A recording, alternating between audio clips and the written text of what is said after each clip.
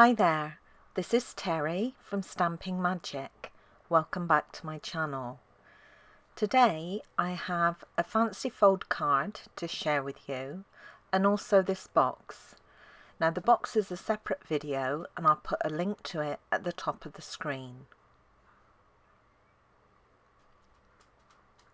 This is the card I've created. It measures 6 inches by 5 inches. I've used the Christmas Gleaming stamp set and the coordinating Brightly Gleaming Specialty Designer Series paper. On the back is a space where you can write your message. Now this is a very dimensional card, but only because I've raised up the layers inside. You don't have to do that, and I'll show you another sample at the end of this video that is less dimensional. And this is what the card looks like when it's opened. It's quite unusual and beautiful. So let's get started. These are all the measurements you need for the various elements required to create this project. So if you're interested in reproducing it, you can take a screenshot and refer to it later. These are the 3 main pieces that you need to create this card. I'm using pretty Pocock cardstock as my card base, and then I've got 2 pieces of the Brightly Gleaming Designer Series paper, the main one and then the smaller piece that I'm going to use for my panels. I'm going to start with my card base and I'm going to score this in the center. It measures 10 inches across, so this is scored at 5 inches. Now the panel piece will be scored at 2 inches, 4 inches and 6 inches. The larger piece of paper will be scored at 2 inches, 4 inches, 6 inches, 8 inches and 10 inches. I want to remove a rectangular section from the centre of this piece, so I'm inserting it into my trimmer with the short side across the top, and I want to line that right hand edge up at 1.5 inches, and that's right at the end of the ruler. Then I'm going to position my cutting blade at 2 inches, which is on the first score line, and I'm going to cut down to 10 inches, which is where the last score line is. Then I'm going to turn my paper around and repeat that for the other side. So I'm lining up that right hand edge at 1.5 inches, setting my cutting blade at 2 inches, and then I'm going to cut down to 10 inches. I'm now going to cut between those 2 cut lines and remove this rectangular section.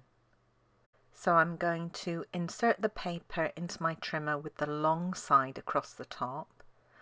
And this time I'm lining up the left hand edge at 2 inches, and I'm going to cut from 1.5 inches to 4.5 inches.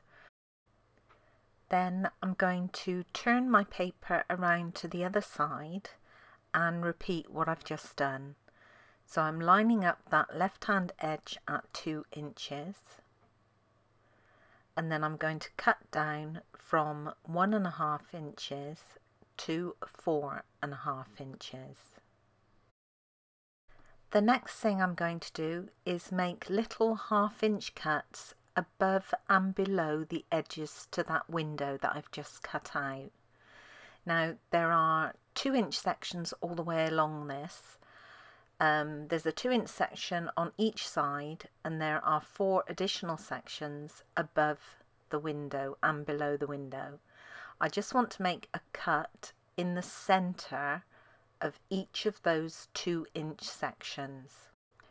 I've lined my left hand edge up at 3 inches, and then I'm going to cut down from 1 inches to 1.5 inches, which is the start, the top of that window. And then I'm going to cut from 4.5 inches, which is the bottom of the window, to 5 inches. So just making 1/2 inch cuts. Then I'm moving my left hand edge along to 5 inches, and I'm going to repeat. So I'm cutting from 1 inch to 1.5 and 4.5 inches to 5. Then I've moved my paper again to 7 inches and I'm repeating. And finally, my left hand edge is positioned at 9 inches.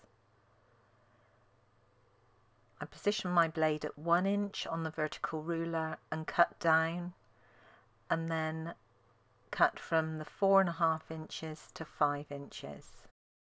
I'm now going to fold this concertina style, but I'm going to do it just a little bit differently. I'm starting with my center fold. I want to make sure that this is all nice and square. So I'm making sure the edges are aligned, and then using my bone folder to reinforce that center score. Then I'm going to gently crease the other score lines. So I'm starting with a valley and then a mountain. Then I've got my valley center fold. Then it's another valley, mountain, and finally a valley. Now I'm going to make sure all my edges are lined up as much as possible, and then I'm going to use my bone folder to reinforce those folds. I just want to keep everything nice and square. I don't want it slanting off, which is what can happen when you concertina fold.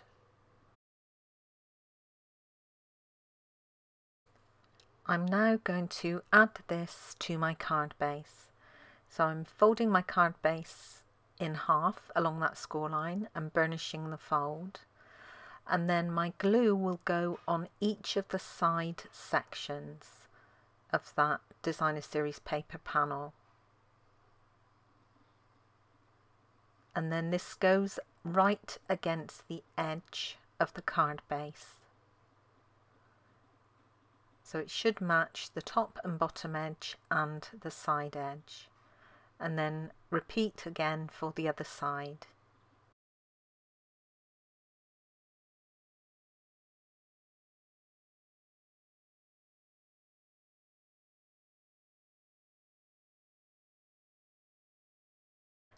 The remaining piece of Designer Series paper just needs to be folded concertina fashion. So starting with a valley fold, then a mountain, and then another valley.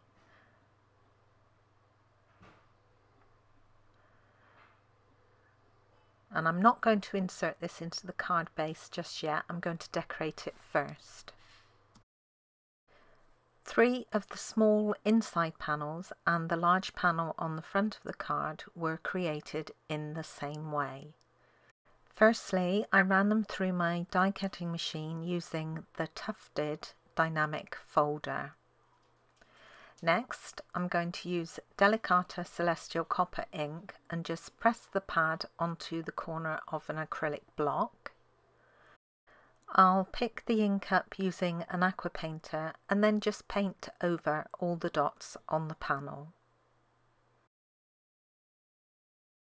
And once I've finished, I can add the panel to the copper foil mat. This is the Christmas Gleaming stamp set, and I'm going to use part of the little border stamp at the top and the bottom of my sentiment panel. I'll just need to mask off part of it so the design is centered on the top and bottom of the panel. I've already positioned my stamp and I'm using the Celestial Copper ink again to stamp the image. And I'm just using a post-it note to mask off the part of the image that I don't want on my cardstock panel. Then I can flip my panel around and stamp the other side.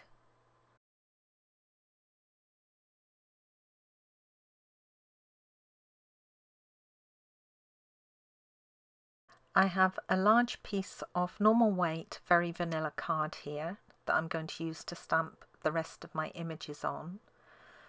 And I'm going to stamp my first ones with the blue ink. Now, I stamped using Night of Navy, but what I should have done was stamp using Pretty Peacock. I didn't realise until I was editing my photos for this project that I'd actually used the wrong colour ink. So wherever you see me use Night of Navy, just pretend it's Pretty Peacock, because that's what I should have used. Now I'm double stamping, which is why I use my Stamper Artist. I wanted to make sure I had a lovely dark colour, and it did turn out lovely. It's just the wrong colour. Now I'm going to turn the cardstock around and line up my other stamps. And these I'm going to stamp and emboss in copper. So I'm prepping the cardstock using my embossing buddy first of all to remove any static. Then I'm stamping them using the Celestial Copper ink again, and I'm going to stamp them twice to get a nice impression.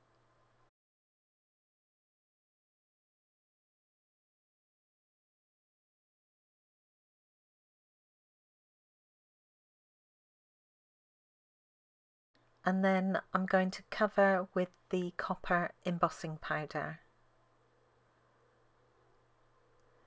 Now I do actually need another of the larger ornaments, so I'm going to reposition that stamp and stamp this one again and cover with the copper powder. I also need a small ornament stamped onto some copper foil, so I'm going to do that here, again covering with the copper powder.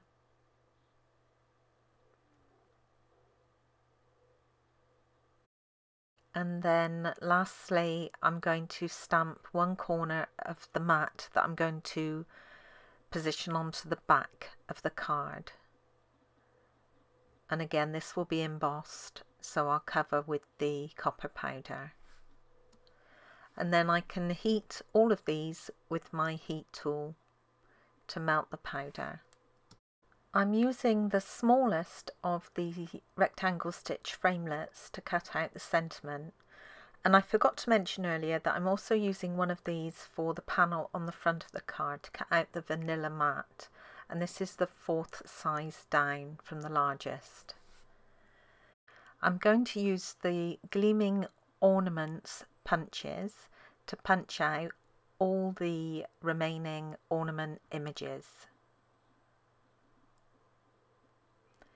Now the little sentiment that says Merry Christmas, I will hand cut that out. I've added dimensionals to the reverse of my sentiment panel, 2 of the larger ornaments and 2 of the smaller ornaments, and the remaining 3 ornaments will be glued flat to the panels. So I'm starting with my sentiment panel, and this is just going to go into the centre of the panel that I stamped earlier. 2 of the remaining panels will each have a large ornament placed in the centre of them.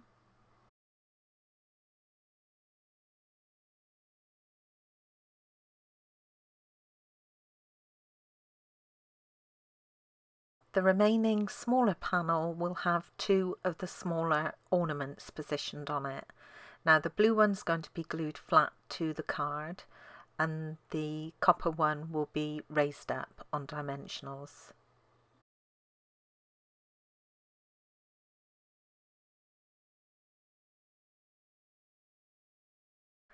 For the main panel on the front of the card, I'm going to glue the 2 larger ornaments flat, and then the little copper ornament will be raised up on the dimensionals.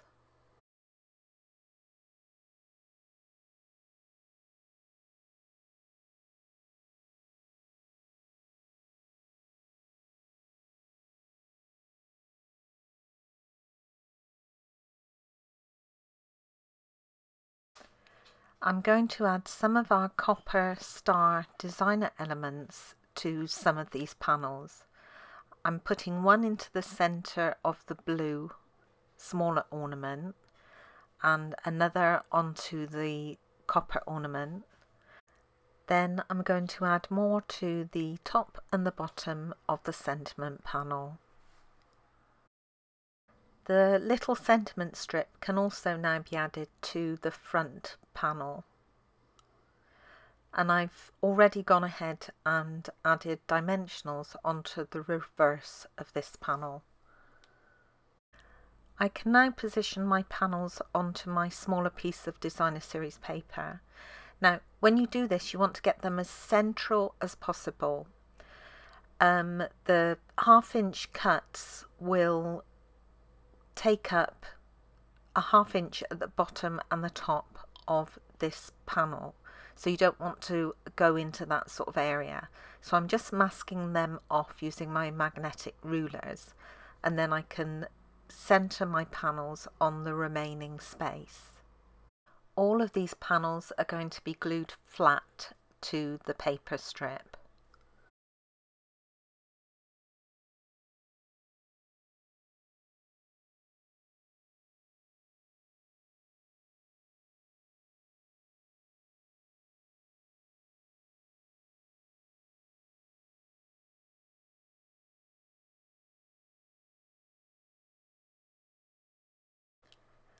I've created 4 small bows using some of our copper trim, and I'm going to add these to each of the ornaments using a mini glue dot.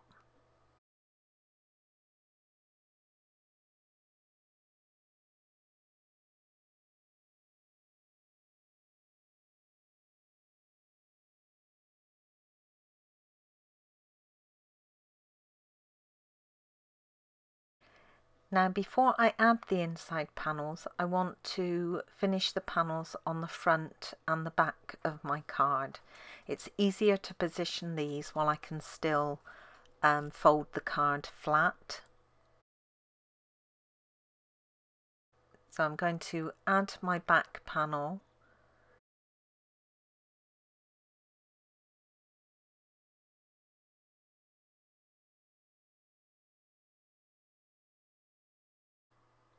And then I can glue the front panel into place.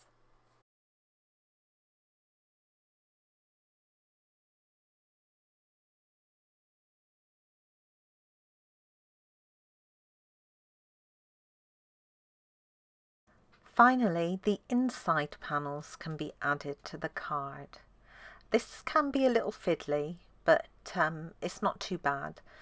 I found it easier to start with a center one, and you just want to slot the bottom edge in first,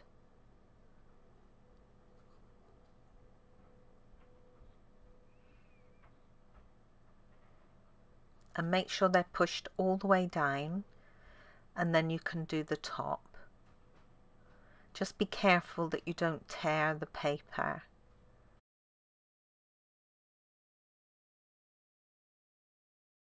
And that's it. So we can close them up and give them a little press, and then just check that the little slits are positioned halfway across each of the panels.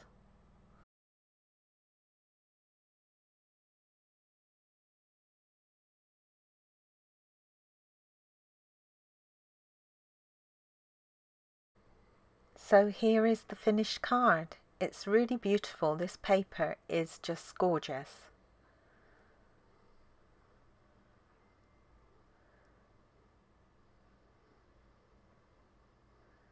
Now, this is far too dimensional to go into an envelope, really. So I've made a matching box for it, and I'll put a link to the video at the top of the screen.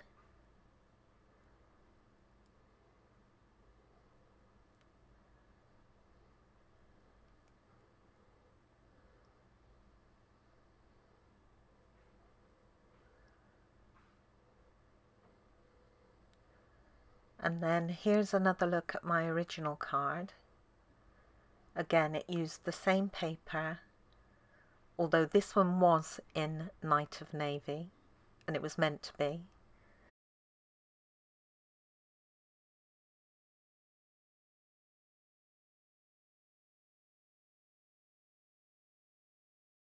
Now I have made another one, and this one uses the Animal Outing stamp set, but I've paired it with the Animal Expedition Designer Series paper, which is now retired, I'm sorry to say, but I've got so much left I had to use some of it up. The images on the front of my card were all stamped, as was the one on the back. Now this one I kept flat. I glued everything flat to the panels, so there's very little dimension when you close the card. So it's up to you what you do. You can either add your layers raised, or you can keep them flat. All the little images that I've used on the inside panels were actually cut from one of the sheets of paper.